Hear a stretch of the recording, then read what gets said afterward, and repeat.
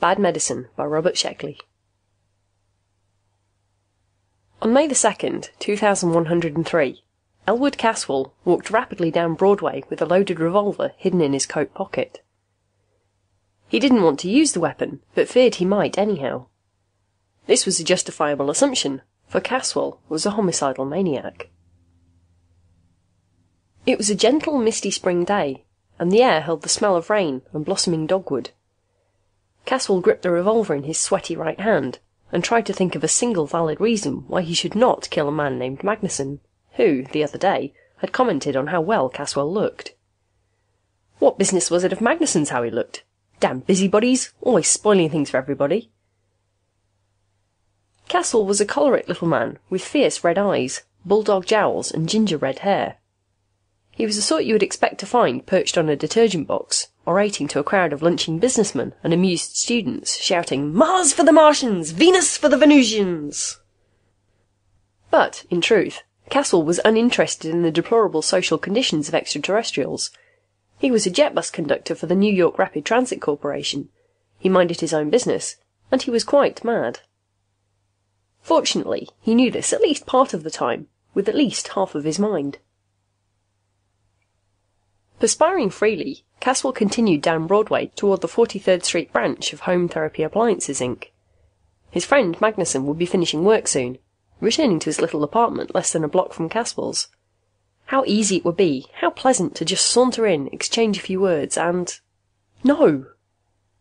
Caswell took a deep gulp of air, and reminded himself that he didn't really want to kill anyone. It was not right to kill people. The authorities would lock him up. His friends wouldn't understand. His mother would never have approved. But these arguments seemed pallid, over-intellectual, and entirely without force. The simple fact remained. He wanted to kill Magnuson. Could so strong a desire be wrong, or even unhealthy? Yes, it could. With an agonized groan, Caswell sprinted the last few steps into the Home Therapy Appliances store. Just being within such a place gave him an immediate sense of relief. The lighting was discreet, the draperies were neutral, the displays of glittering therapy machines were neither too bland nor obstreperous. It was the kind of place where a man could happily lie down on the carpet in the shadow of the therapy machines, secure in the knowledge that help for any sort of trouble was at hand. A clerk with fair hair and a long supercilious nose glided up softly, but not too softly, and murmured, "May one help?" "Therapy," said Caswell. "Of course, sir," the clerk answered, smoothing his lapels and smiling winningly. "That is what we are here for." He gave Caswell a searching look, performed an instant mental diagnosis, and tapped the gleaming white and copper machine. "Now this," the clerk said, "is the new alcoholic reliever, built by IBM and advertised in the leading magazines. A handsome piece of furniture, I think you will agree, and not out of place in any home. It opens into a television set." With a flick of his narrow wrist, the clerk opened the alcoholic reliever, revealing a 52-inch screen.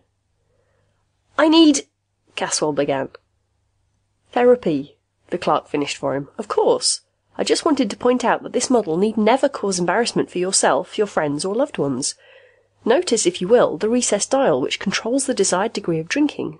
See? If you do not wish total abstinence, you can set it to heavy, moderate, social, or light. That is a new feature, unique in mechanotherapy." "I am not an alcoholic," Caswell said, with considerable dignity. "The New York Rapid Transit Corporation does not hire alcoholics." "Oh," said the clerk, glancing distrustfully at Caswell's bloodshot eyes. "You seem a little nervous. Perhaps the portable Bendix anxiety reducer." "Anxiety's not my ticket either. What have you got for homicidal mania?" The clerk pursed his lips. "Schizophrenic or manic-depressive origins?" I don't know," Caswell admitted, somewhat taken aback. "Oh, it really doesn't matter," the clerk told him. "Just a private theory of my own. From my experience in the store, redheads and blondes are prone to schizophrenia, while brunettes incline toward the manic-depressive." "That's interesting. Have you worked here long?" "A week." "Now then, here is just what you need, sir." He put his hand affectionately on a squat black machine with chrome trim. "What's that?" "That, sir, is the Rex Regenerator, built by General Motors. Isn't it handsome?" It can go with any decor and opens up into a well-stocked bar. Your friends, family, loved ones need never know. Will it cure a homicidal urge? Caswell asked. A strong one? Absolutely. Don't confuse this with the little 10-amp neurosis models. This is a hefty, heavy-duty 25-amp machine for a really deep-rooted major condition. That's what I've got, said Caswell with pardonable pride. This baby'll jolt it out of you. Big, heavy-duty thrust bearings, oversized heat absorbers, completely insulated, sensitivity range of over... I'll take it, Caswell said. Right now. I'll pay cash. Fine, I'll just telephone storage and... This one'll do, Caswell said, pulling out his billfold. I'm in a hurry to use it. I want to kill my friend Magnuson, you know. The clerk clucked sympathetically. Oh, you wouldn't want to do that. Plus 5% sales tax. Thank you, sir. Full instructions are inside. Caswell thanked him, lifted the regenerator in both arms, and hurried out. After figuring his commission, the clerk smiled to himself and lighted a cigarette. His enjoyment was spoiled when the manager, a large man, impressively equipped with pince-nez, marched out of his office. Haskins, the manager said, I thought I asked you to rid yourself of that filthy habit. Yes, Mr. Follansby. Sorry, sir, Haskins apologised, snubbing out the cigarette. I'll use the display denicotinizer at once. Made rather a good sale, Mr. Follansby. One of the big Rex regenerators. Really? Said the manager, impressed. It isn't often we... Wait a minute. You didn't sell the floor model, did you? Why, I'm afraid I did, Mr. Follansby. The customer was in such a terrible hurry. Was there any reason... Mr. Follansby gripped his prominent white forehead in both hands, as though he wished to rip it off. Haskins, I told you. I must have told you. That display regenerator was a Martian model for giving mechanotherapy to Martians. Oh, Haskins said. He thought for a moment. Oh. Mr. Follansby stared at his clerk in grim silence. But does it really matter? Haskins asked quickly. Surely the machine won't discriminate. I should think it would treat a homicidal tendency even if the patient were not a Martian. The Martian race has never had the slightest tendency towards homicide. A Martian regenerator doesn't even process the concept. Of course the regenerator will treat him. It has to. But what will it treat? Oh, said Haskins. That poor devil must be stopped before... Oh, you say he was homicidal? I don't know what will happen. Quick, what is his address? Well, Mr. Follansby, he was in such a terrible hurry. The manager gave him a long, unbelieving look. Get the police! Call the General Motors Security Division! Find him! Haskins raced for the door. Wait! Yelled the manager, struggling into a raincoat. I'm coming too! Elwood Caswell returned to his apartment by taxicopter. He lugged the regenerator into his living room, put it down near the couch, and studied it thoughtfully.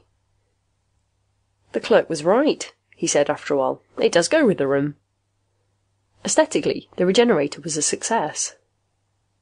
Caswell admired it for a few more moments, then went into the kitchen and fixed himself a chicken sandwich. He ate slowly, staring fixedly at a point just above and to the left of his kitchen clock. Damn you, Magnuson! Dirty, no-good, lying, shifty-eyed enemy of all that's decent and clean in the world! Taking the revolver from his pocket, he laid it on the table. With a stiffened forefinger, he poked it into different positions. It was time to begin therapy. Except that... Caswell realised worriedly that he didn't want to lose the desire to kill Magnuson. What would become of him if he lost that urge? His life would lose all purpose, all coherence, all flavour and zest. It would be quite dull, really.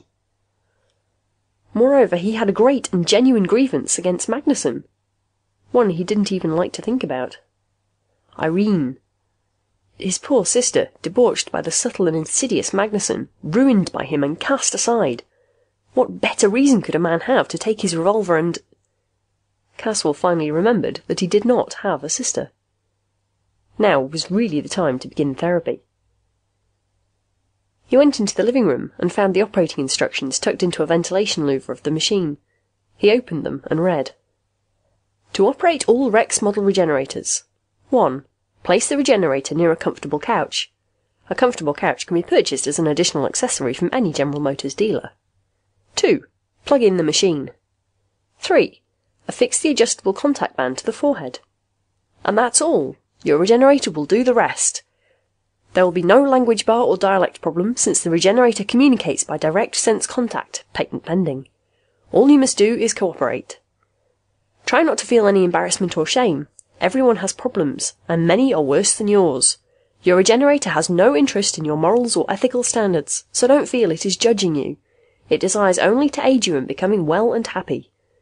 As soon as it has collected and processed enough data, your regenerator will begin treatment. You make the sessions as short or as long as you like. You are the boss. And of course you can end a session at any time. That's all there is to it. Simple, isn't it? Now plug in your General Motors regenerator and get sane. Nothing hard about that, Caswell said to himself. He pushed the regenerator closer to the couch and plugged it in. He lifted the headband, started to slip it on. Stopped. I feel so silly, he giggled. Abruptly he closed his mouth and stared pugnaciously at the black and chrome machine. So, you think you can make me sane, huh? The regenerator didn't answer. Oh well, go ahead and try. He slipped the headband over his forehead, crossed his arms on his chest, and leaned back. Nothing happened. Caswell settled himself more comfortably on the couch. He scratched his shoulder and put the headband at a more comfortable angle. Still nothing. His thoughts began to wander. Magnuson, you noisy, overbearing oaf, you disgusting! Good afternoon, a voice murmured in his head. I am your mechanotherapist. Caswell twitched guiltily. Hello, I was just sort of... Of course, the machine said soothingly. Don't we all? I am now scanning the material in your preconscious with the intent of synthesis, diagnosis, prognosis, and treatment. I find... Yes? Just one moment. The regenerator was silent for several minutes. Then, hesitantly, it said, This is beyond doubt a most unusual case. Really? Caswell asked, pleased. Yes, the coefficients seem... I'm not sure. The machine's robotic voice grew feeble. The pilot light began to flicker and fade. Hey, what's the matter? Confusion, said the machine. Of course, it went on in a stronger voice, the unusual nature of the symptoms need not prove entirely baffling to a competent therapeutic machine. A symptom, no matter how bizarre, is no more than a signpost, an indication of inner difficulty, and all symptoms can be related to the broad mainstream of proven theory. Since the theory is effective, the symptoms must relate. We will proceed on that assumption. Are you sure you know what you're doing? Asked Caswell, feeling light-headed. The machine snapped back, its pilot light blazing. Mechanotherapy today is an exact science, and admits no significant errors. We will proceed with the word association test. Fire away, said Caswell. House. Home. Dog. Cat. Fleeful. Caswell hesitated, trying to figure out the word. It sounded vaguely Martian, but it might be Venusian, or even... Fleeful, the regenerator repeated. Marfouche, Caswell replied, making up the word on the spur of the moment. Loud. Sweet. Green. Mother. Phanagoys. Patamathonga. Arides. Nexothesmodrastica. Cathenohelgonoptices. Rigmaru laticentric propatria, Caswell shot back. It was a collection of sounds he was particularly proud of. The average man would not have been able to pronounce them. Said the regenerator. The pattern fits. It always does. What pattern? You have, the machine informed him, a classic case of theme desire, complicated by strong dwarkish intentions. I do? I thought I was homicidal. That term has no referent, the machine said severely. Therefore I must reject it as nonsense syllabification. Now consider these points. The theme desire is perfectly normal. Never forget that. But it is usually replaced at an early age by the Hovendish revulsion. Individuals lacking in this basic environmental response... I'm not absolutely sure I know what you're talking about, Caswell confessed. Please, sir, we must establish one thing at once. You are the patient, I am the mechanotherapist. You have brought your troubles to me for treatment, but you cannot expect help unless you cooperate. All right, Caswell said. I'll try. Up to now, he had been bathed in a warm glow of superiority. Everything the machine had said seemed mildly humorous. As a matter of fact, he had felt capable of pointing out a few things wrong with the mechanotherapist. Now, that sense of well-being had evaporated, as it always did, and Caswell was alone, terribly alone and lost, a creature of his compulsions, in search of a little peace and contentment. He would undergo anything to find them. Sternly he reminded himself that he had no right to comment on the mechanotherapist. These machines knew what they were doing, and had been doing it for a long time. He would cooperate, no matter how outlandish the treatment seemed from his layman's viewpoint. But it was obvious, Caswell thought, settling himself grimly on the couch, that mechanotherapy was going to be far more difficult than he had imagined. The search for the missing customer had been brief and useless. He was nowhere to be found on the teeming New York streets, and no one could remember seeing a red-haired, red-eyed little man lugging a black therapeutic machine. It was all too common a sight. In answer to an urgent telephone call, the police came immediately. 4 of them, led by a harassed young lieutenant of detectives named Smith. Smith just had time to ask, "Say, why don't you people put tags on things?" when there was an interruption. A man pushed his way past the policeman at the door. He was tall and gnarled and ugly, and his eyes were deep-set and bleakly blue. His clothes, unpressed and uncaring, hung on him like corrugated iron. "What do you want?" Lieutenant Smith asked. The ugly man flipped back his lapel, showing a small silver badge beneath. "I'm John Rath, General Motors Security Division." "Oh, sorry, sir," Lieutenant Smith said, saluting. "I didn't think you people would move in so fast." Rath made a non-committal noise. "Have you checked for prints, Lieutenant? The customer might have touched some other therapy machine." "I'll get right on it, sir," Smith said. It wasn't often that one of the operatives from GM, GE, or IBM came down to take a personal hand. If a local cop showed he was really clicking, there just might be the possibility of an industrial transfer. Rath turned to Follansby and Haskins and transfixed them with a gaze as piercing and as impersonal as a radar beam. "Let's have the full story," he said, taking a notebook and pencil from a shapeless pocket. He listened to the tale in ominous silence. Finally he closed his notebook, thrust it back into his pocket, and said, "The therapeutic machines are a sacred trust.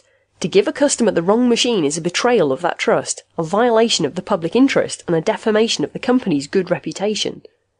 The manager nodded in agreement, glaring at his unhappy clerk. "A Martian model," Rath continued, "should never have been on the floor in the first place."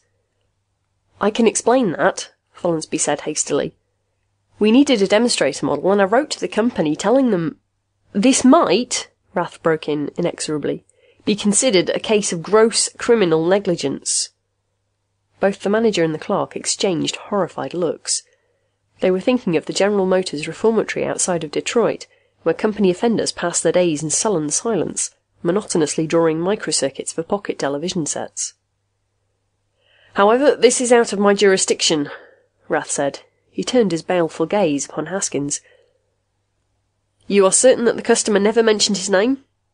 "No, sir. I mean, yes, sir, I'm sure," Haskins replied rattly. "Did he mention any names at all?" Haskins plunged his face into his hands.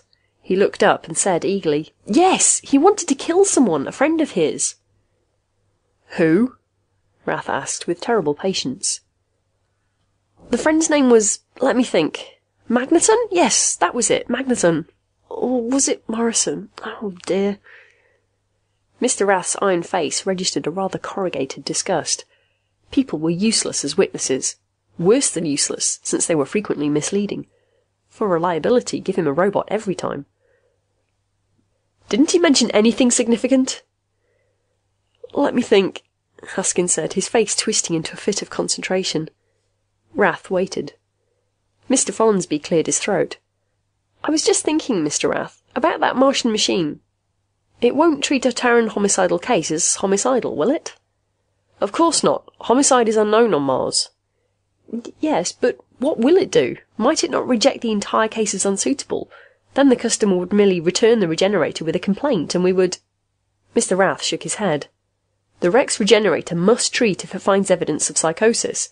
By Martian standards, the customer is a very sick man, a psychotic, no matter what is wrong with him. Follansby removed his pince-nez and polished them rapidly. What will the machine do, then? It will treat him for the Martian illness most analogous to his case. Theme desire, I should imagine, with various complications. As for what will happen once treatment begins, I don't know. I doubt whether anyone knows, since it has never happened before. Offhand, I would say there are two major alternatives. The patient may reject the therapy out of hand, in which case he is left with his homicidal mania unabated, or he may accept the Martian therapy and reach a cure. Mr. Follansby's face brightened. Ah, a cure is possible? You don't understand, Rath said. He may effect a cure of his non-existent Martian psychosis, but to cure something that is not there is, in effect, to erect a gratuitous delusional system. You might say that the machine would work in reverse, producing psychosis instead of removing it. Mr. Follansby groaned and leaned against a Bell Psychosomatica. The result, Rath summed up, would be to convince the customer that he was a Martian. A sane Martian, naturally. Haskins suddenly shouted, I remember now! He said he worked for the New York Rapid Transit Corporation. I remember distinctly. Now that's a break, Rath said, reaching for the telephone. Haskins wiped his perspiring face in relief. And I just remembered something else that should make it easier still. What? The customer said he had been an alcoholic at one time. I'm sure of it, because he was interested at first in the IBM alcoholic reliever, until I talked him out of it. He had red hair, you know, and I've had a theory for some time about red-headedness and alcoholism. It seems... Excellent, Rath said. Alcoholism will be on his records. It narrows the search considerably. As he dialed the NYRT Corporation, the expression on his crag-like face was almost pleasant. It was good, for a change, to find that a human could retain some significant facts. But surely you remember your Gorikai, the Regenerator was saying. No, Caswell answered wearily. Tell me then about your juvenile experiences with the Thorastrian fleet. Never had any. Blockage, muttered the machine. Resentment, repression. Are you sure you don't remember your Gorikai and what it meant to you? The experience is universal. Not for me, Caswell said, swallowing a yawn. He had been undergoing mechanotherapy for close to 4 hours, and it struck him as futile. For a while he had talked voluntarily about his childhood, his mother and father, his older brother. But the Regenerator had asked him to put aside those fantasies. The patient's relationships to an imaginary parent or sibling, it explained, were unworkable and of minor importance psychologically. The important thing was the patient's feelings, both revealed and repressed, towards his Gorikai. Oh, look, Caswell complained. I don't even know what a Gorikai is. Of course you do. You just won't let yourself know. I don't know. Tell me. It would be better if you told me. How can I? Caswell raged. I don't know. What do you imagine a Gorikai would be? A forest fire, Caswell said. A salt tablet, a jar of denatured alcohol, a small screwdriver. Am I getting warm? A notebook, a revolver.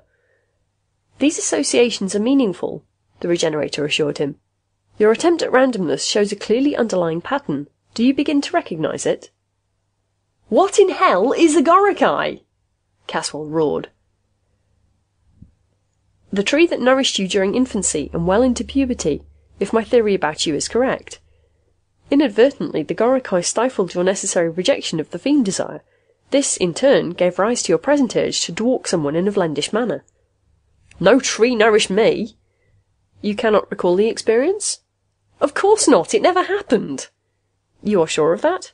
Positive. Not even the tiniest bit of doubt? No.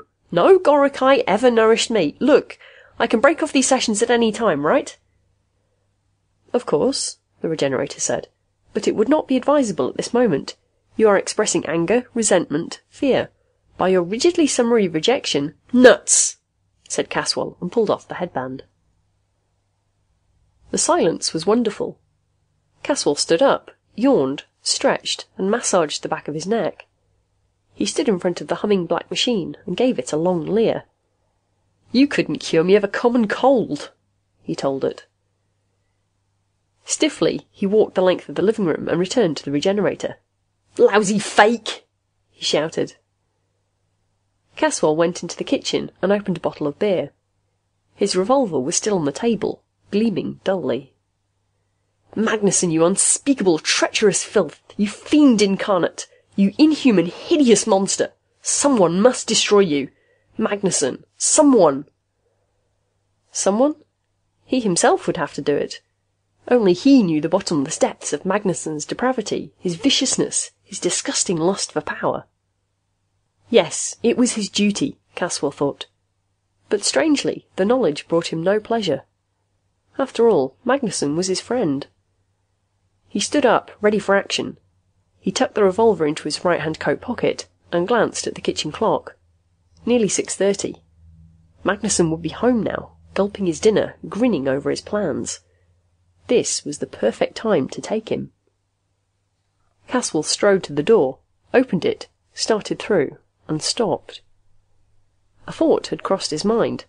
A thought so tremendously involved, so meaningful, so far-reaching in its implications, that he was stirred to his depths.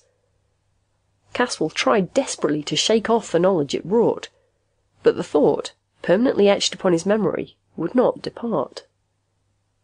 Under the circumstances, he could do only one thing. He returned to the living room, sat down on the couch, and slipped on the headband. The regenerator said, "Yes?" "It's the damnedest thing," Caswell said. "But do you know, I think I do remember my Goricae." John Rath contacted the New York Rapid Transit Corporation by televideo and was put into immediate contact with Mr. Bemis, a plump, tanned man with watchful eyes. "Alcoholism?" Mr. Bemis repeated after the problem was explained. Unobtrusively, he turned on his tape recorder. "Among our employees." Pressing a button beneath his foot, Bemis alerted Transit Security, Publicity, Intercompany Relations, and the Psychoanalysis Division. This done, he looked earnestly at Rath. "Not a chance of it, my dear sir. Just between us, why does General Motors really want to know?" Rath smiled bitterly. He should have anticipated this. NYRT and GM had had their differences in the past. Officially, there was cooperation between the two giant corporations. But for all practical purposes... "The question is in terms of the public interest," Rath said. "Oh, certainly," Mr. Bemis replied with a subtle smile. Glancing at his tattleboard, he noticed that several company executives had tapped in on his line. This might mean a promotion if handled properly. "The public interest of GM," Mr. Bemis added with polite nastiness. "The insinuation is, I suppose, that drunken conductors are operating our jet buses and helis?" "Of course not. I was searching for a single alcoholic predilection, an individual latency. There's no possibility of it. We at Rapid Transit do not hire people with even the merest tendency in that direction, and may I suggest, sir, that you clean your own house before making implications about others." And with that, Mr. Bemis broke the connection. No one was going to put anything over on him. "Dead end," Rath said heavily. He turned and shouted, "Smith, did you find any prints?" Lieutenant Smith, his coat off and sleeves rolled up, bounded over. "Nothing usable, sir." Rath's thin lips tightened. It had been close to 7 hours since the customer had taken the Martian machine. There was no telling what harm had been done by now. The customer would be justified in bringing suit against the company. Not that the money mattered much, it was the bad publicity that was to be avoided at all costs. "Beg pardon, sir," Haskins said. Rath ignored him. What next? Rapid Transit were not going to cooperate. Would the armed services make their records available for scansion by somatotype and pigmentation? "Sir," Haskins said again, "what is it?" "I just remembered the customer's friend's name. It was Magnuson." "Are you sure of that?" "Absolutely," Haskins said with the first confidence he had shown in hours. "I've taken the liberty of looking him up in the telephone book, sir. There's only one Manhattan listing under that name." Rath glowered at him from under shaggy eyebrows. "Haskins, I hope you are not wrong about this. I sincerely hope that." "I do too, sir," Haskins admitted, feeling his knees begin to shake. "Because if you are," Rath said, "I will... Never mind. Let's go." By police escort, they arrived at the address in 15 minutes. It was an ancient brownstone building, and Magnuson's name was on a second-floor door. They knocked. The door opened, and a stocky, crop-headed, shirt-sleeved man in his 30s stood before them. He turned slightly pale at the sight of so many uniforms, but held his ground. "What is this?" he demanded. "You Magnuson?" Lieutenant Smith barked. "Yeah? What's the beef? If it's about my hi-fi playing too loud, I can tell you that old hag downstairs—" "May we come in?" Rath asked. "It's important." Magnuson seemed about to refuse, so Rath pushed past him, followed by Smith, Follansby, Haskins, and a small army of policemen. Magnuson turned to face them, bewildered, defiant, and more than a little awed. "Mr. Magnuson," Rath said in the pleasantest voice he could muster, "I hope you'll forgive the intrusion. Let me assure you it is in the public interest as well as your own. Do you know a short, angry-looking, red-haired, red-eyed man?" "Yes," Magnuson said slowly and warily. Haskins let out a sigh of relief. "Would you tell us his name and address?" asked Rath. "I suppose you mean—" "Hold it! What's he done?" "Nothing." "Then what do you want him for?" "There's no time for explanations," Rath said. "Believe me, it's in his own best interest too. What's his name?" Magnuson studied Rath's ugly, honest face, trying to make up his mind. Lieutenant Smith said, "Come on, talk, Magnuson, if you know what's good for you. We want the name and we want it quick." It was the wrong approach. Magnuson lighted a cigarette, blew smoke in Smith's direction, and inquired, "You got a warrant, buddy?" "You bet I have," Smith said, striding forward. "I'll warrant you, wise guy." "Stop it," Rath ordered. "Lieutenant Smith, thank you for your assistance. I won't need you any longer." Smith left, sulkily, taking his platoon with him. Rath said, "I apologize for Smith's overeagerness. You had better hear the problem." Briefly, but fully, he told the story of the customer and the Martian therapeutic machine. When he was finished, Magnuson looked more suspicious than ever. "You say he wants to kill me?" "Definitely." "That's a lie. I don't know what your game is, mister, but you'll never make me believe that. Elwood's my best friend. We've been best friends since we were kids. We've been in service together. Elwood would cut off his arm for me, and I'd do the same for him." "Yes, yes," Rath said impatiently. "In a sane frame of mind he would. But your friend Elwood, is that his first name or last?" "First," Magnuson said tauntingly. "Your friend Elwood is psychotic." "You don't know him. That guy loves me like a brother. Look, what's Elwood really done? Defaulted on some payments or something? I can help out." "You thick-headed imbecile!" Rath shouted. "I'm trying to save your life, and the life and sanity of your friend." "But how do I know?" Magnuson pleaded. "You guys come busting in here—" "You can trust me," Rath said. Magnuson studied Rath's face and nodded sourly. "His name's Elwood Caswell. He lives just down the block at number 341. The man who came to the door was short, with red hair and red-rimmed eyes. His right hand was thrust into his coat pocket. He seemed very calm. "Are you Elwood Caswell?" Rath asked. "The Elwood Caswell who bought a regenerator earlier this afternoon at the Home Therapy Appliances store?" "Yes," said Caswell. "Won't you come in?" Inside Caswell's small living room, they saw the regenerator, glistening black and chrome, standing near the couch. It was unplugged. "Have you used it?" Rath asked anxiously. "Yes." Follansby stepped forward. "Mr. Caswell, I don't know how to explain this, but we made a terrible mistake. The regenerator you took was a Martian model for giving therapy to Martians." "I know," said Caswell. "You do?" "Of course. It became pretty obvious after a while."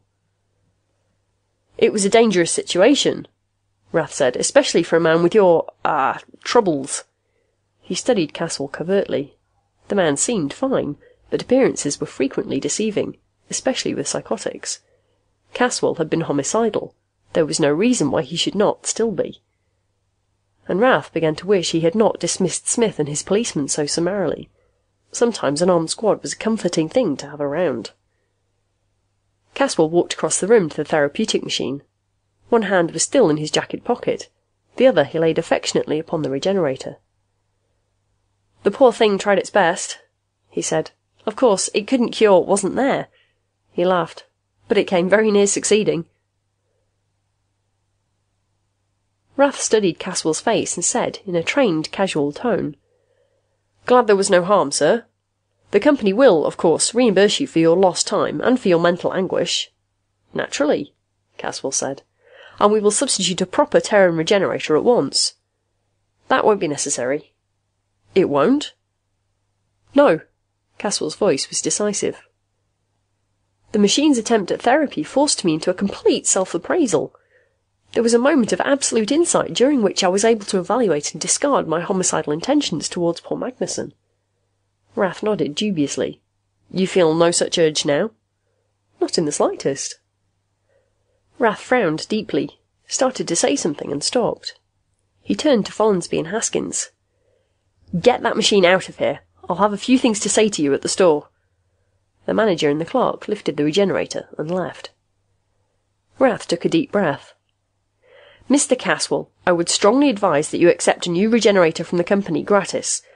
Unless a cure is effected in a proper mechanotherapeutic manner, there is always the danger of a setback." "No danger with me," Caswell said, airily but with deep conviction. "Thank you for your consideration, sir, and good night." Rath shrugged and walked to the door. "Wait!" Caswell called. Rath turned. Caswell had taken his hand out of his pocket. In it was a revolver. Rath felt sweat trickle down his arms. He calculated the distance between himself and Caswell, but it was too far. "Here," Caswell said, extending the revolver butt first. "I won't need this any longer." Rath managed to keep his face expressionless as he accepted the revolver and stuck it into a shapeless pocket. "Good night," Caswell said. He closed the door behind Rath and bolted it.